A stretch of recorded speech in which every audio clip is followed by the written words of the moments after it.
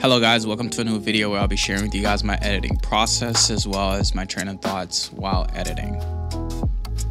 I think this will be a good way to show my perspective on why I make certain adjustments as well as choose certain colors in my images. And as you guys can see, I'm using Epson Scan. I like Epson Scan because it just gets the job done for me, and it's such an easy software to use and make adjustments. And I don't really use coloring in Epson because I do that all in Photoshop. So my idea is to just get a flat scan.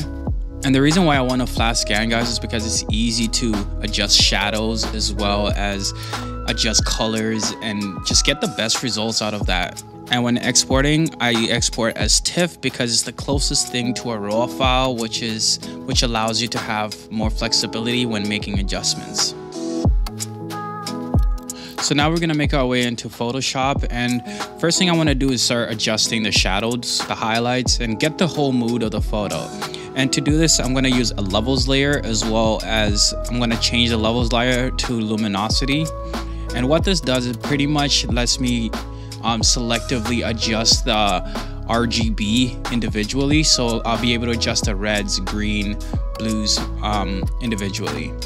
And like I mentioned earlier, the idea for this whole shoot is to add a little bit of mood, and I noticed that the image is well overexposed, which added a big highlight. There was a light behind them, which is adding a big highlight behind Aisha, which is really cool. So I just want to lower that a little bit.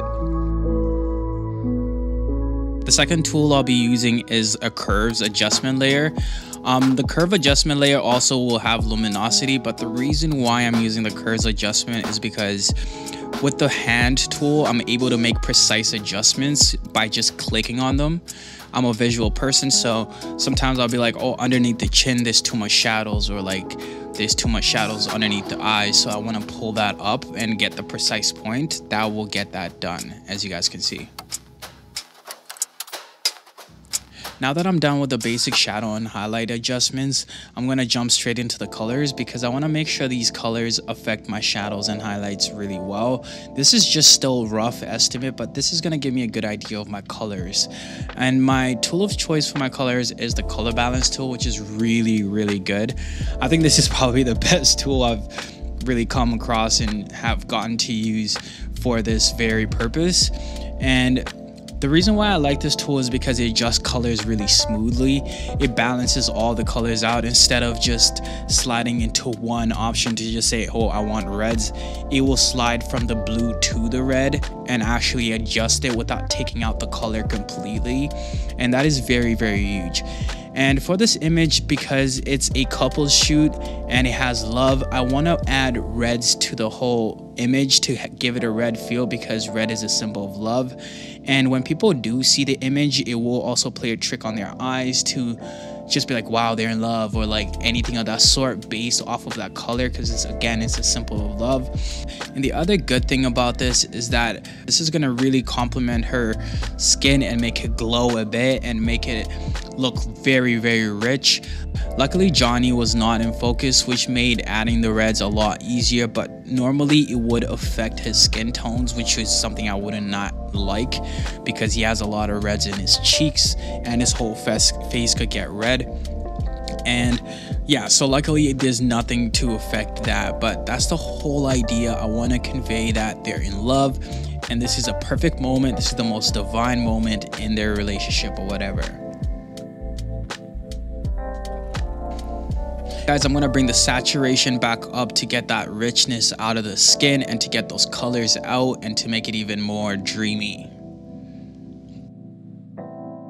Now that the coloring is done, guys, I like to start retouching and cleaning up the image from the dust particles and scratches or whatever it might be. And to do that, I like to just copy the base layer because I want an original image to go back on, just in case I make adjustments that I can't go back on.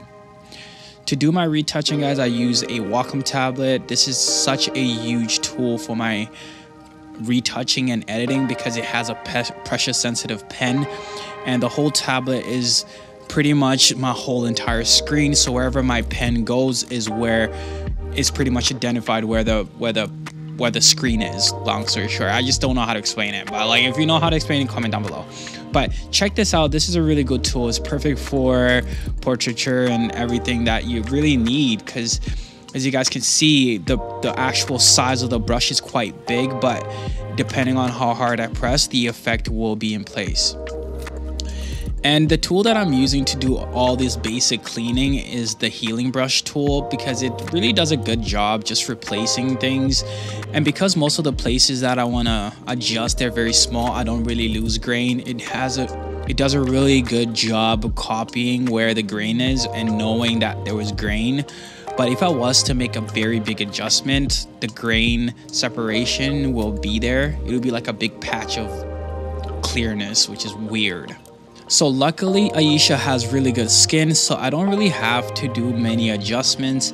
I probably have to do more adjustments for Johnny. So now that I'm done cleaning up the image, as you guys can see that there's a big highlight behind Aisha.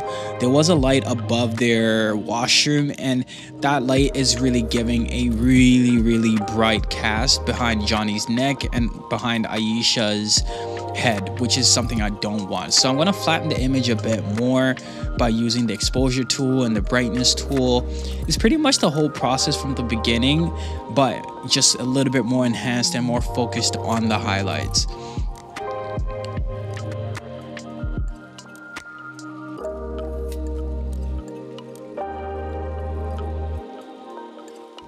And guys, one of my most favorite tools is the selective color tool.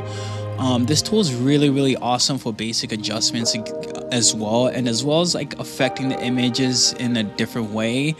I like this tool because I could affect just the blacks, just the neutral colors, and just the whites, aka highlights. So this is a really good tool if you have too much highlights, to pull those highlights back and to just tone down certain things you want to get to tone down. And again, the idea for this whole shoot, guys, is that I want to seem like I'm intruding. So because of that, I'm going to darken the image a bit and make it a bit more moody, so that the red color grading will stand out a bit more.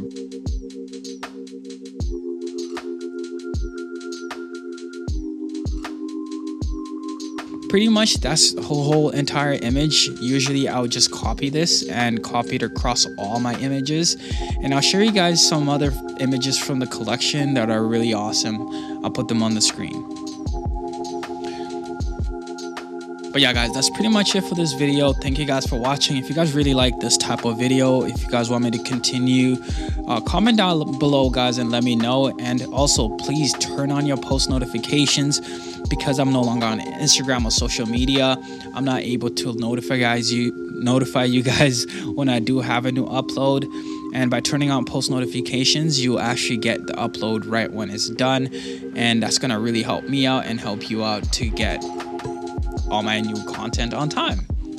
And yeah, thank you guys.